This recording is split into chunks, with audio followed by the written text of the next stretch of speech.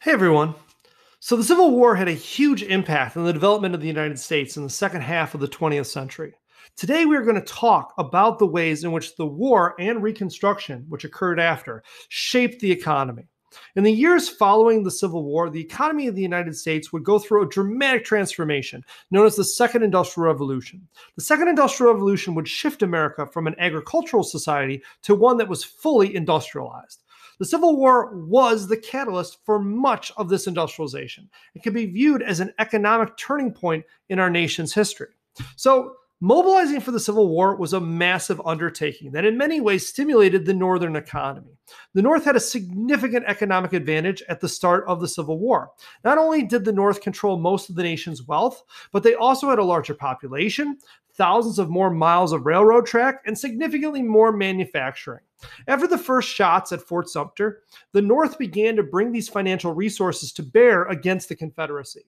With the Southern states no longer in the Union, Northern Republicans in Congress were able to pass a number of new laws that were designed to stimulate industry and help finance the war. The first law was the Morrill Tariff Act, which increased tariff rates to protect American industry and raise funds for the war effort. Additionally, the government established a new national banking system to finance the war. The National Banking Act helped to pay for the war by selling bonds and establishing a standard paper currency throughout the North. More importantly, though, the national banking system was the most important banking legislation passed by the federal government since the Second National Bank in the 1830s. The creation of a national banking system would provide a financial infrastructure that was heavily needed in order to grow big businesses after the war. The Civil War significantly improved the infrastructure in the North by expanding the railroad system as well. In 1861, the North had about 22,000 miles of railroad tracks. These railroads played a pivotal role in the victory of the Northern armies during the Civil War. The railroad allowed the North to quickly transport goods, artillery, and men, and it helped the Union strategically deploy their resources against the South. For a nation that was torn apart by war, many Northerners saw railroads as a way of tying the nation together. Republicans in Congress pursued this policy of unification through railroads by passing the Pacific Railway Act in 1862. The Pacific Railway Act helped fund the building of a transcontinental railroad to help link the East and the West. The government funded the construction of the Transcontinental Railroad by using land grants to railroad companies, and by 1869, the project was completed. This feat would help the North and the West link together, making valuable Western resources available to help stimulate the economy and industrial production. The Northern economy also benefited from increased agricultural production in the West during the Civil War. The Civil War demanded massive food production to feed the Union Army. Over 250,000 mechanical reapers helped turn farmlands in the North and West into commercial agricultural producers. The corn and wheat fields of the North were able to produce so much surplus grain that by the end of the war, Northern agricultural products overtook King cotton as a major export. To further stimulate Western settlement and the expansion of farming on the Great Plains, the federal government passed the Homestead Act in 1862.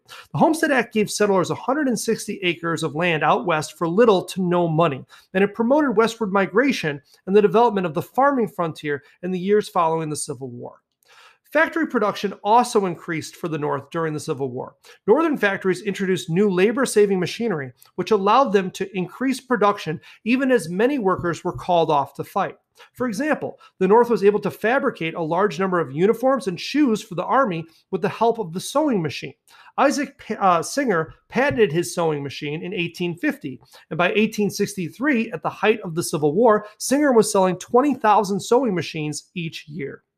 All of these changes increased the prosperity of the North. By 1870, the North controlled 88% of the nation's wealth. The Civil War gave birth to the first millionaire class in American history. These individuals would dominate the American economy in the years following the Civil War.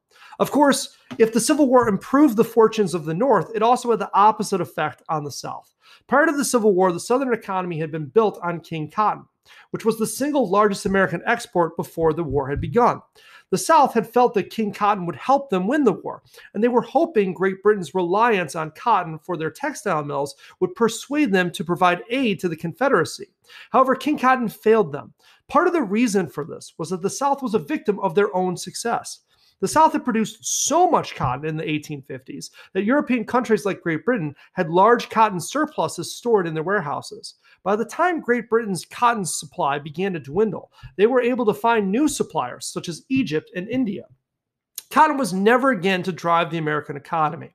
The Civil War had replaced cotton capitalism with industrial capitalism. The South had other issues at the end of the Civil War as well. Most of the fighting of the Civil War had occurred in the South and had left large parts of the South completely destroyed. Rebuilding the South became one of the major goals of Reconstruction. However, by far the most pressing issue involved the 4 million slaves who had been freed by the war. How would these slaves be integrated into the economy given the very nature of the institution of slavery, which had denied them education, land, and personal savings? At first, it looked like the North was going to take steps to issue former slaves land so that they could achieve economic independence. During the Civil War, General Sherman issued Special Field Order 15 in January of 1865, which set aside large tracts of land in South Carolina, Georgia, and Florida. The federal government had confiscated over 400,000 acres of land from Southerners during the actual war. The government began to distribute this land to former slaves. Each former slave was given 40 acres, and over 40,000 slaves took advantage of this opportunity. The military later decreed that the army would lend many of these new settlers mules, which gave rise to the famous slogan that former slaves were promised 40 acres and a mule. Sherman's policy was reinforced by the creation of the Freedmen's Bureau in March of 1865. The Freedmen's Bureau, under the leadership of Oliver Howard, rented out land to former slaves with the intent that they would be able to buy that land within 3 years. However, the redistribution of Confederate lands to former slaves soon ran into trouble in the form of President Andrew Johnson. So Andrew Johnson was very lenient when it came to his Reconstruction plan for the South, which granted amnesty to many former Confederates. Johnson personally pardoned many of the top officials of the Confederacy, as well as some of the wealthiest Southern plantation owners. These pardons reestablished the rights of former Confederates.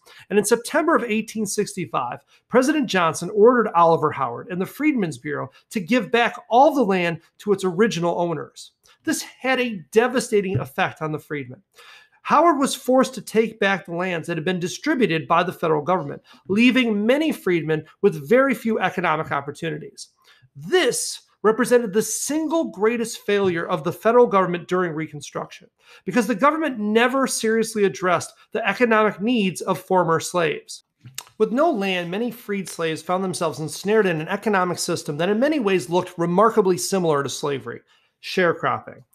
Lacking savings and formal education, many freedmen became tenant farmers, working someone else's land. Sharecropping forced both white and black farmers to rent land and housing from a landowner. They would sign sharecropping contracts, which paid the landowner about 1/2 to 1/3 of their crops. The landowners would set the prices of the harvest, as well as loan the sharecroppers tools and seeds, with interest, of course.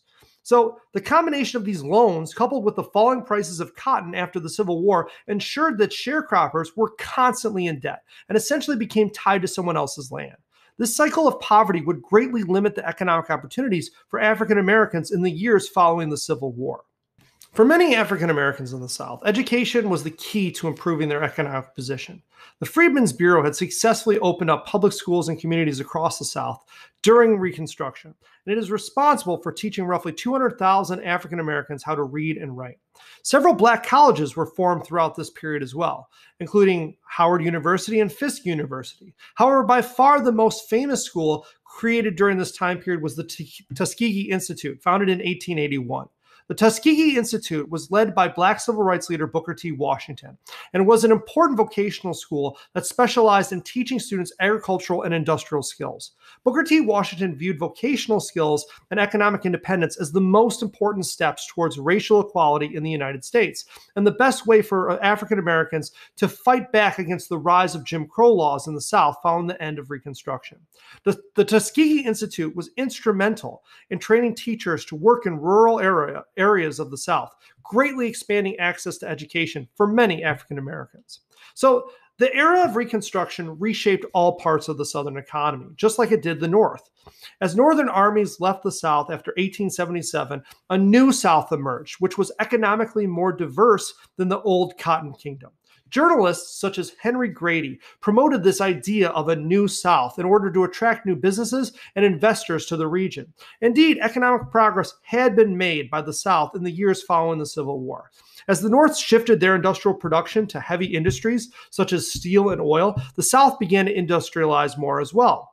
And Southern factories took the place of New England as the center of textile production in the United States. Additionally, the South improved its infrastructure by rapidly expanding their railroad network in the years following the war. On the whole, however, the South remained largely agricultural and tied to the production of cotton. The South after the Civil War was by far the poorest section of the American economy, with an average Southerner earning about 2/5 of their Northern counterparts.